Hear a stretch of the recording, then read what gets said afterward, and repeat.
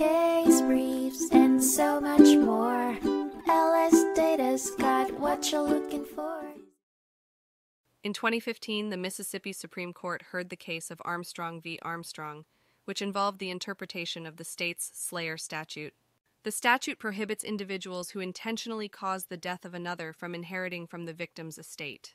The case arose from the tragic death of Joan Armstrong at the hands of her son, John Armstrong, who suffered from severe mental illness.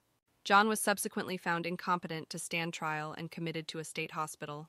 His 4 siblings subsequently requested that the court void John's inheritance from their mother's estate under the Slayer Statute.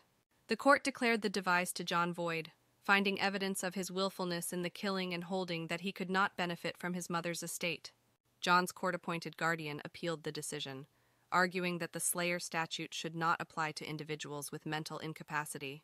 In response, the Mississippi Supreme Court remanded the case for a hearing to determine John's mental state at the time of the killing and to assess whether he had acted intentionally. The court emphasized that the Slayer Statute would only apply if John's actions were proven to be willful, and that any changes to the law should be made by the legislature.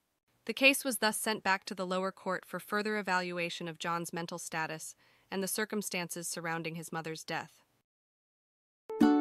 Case briefs, and so much more.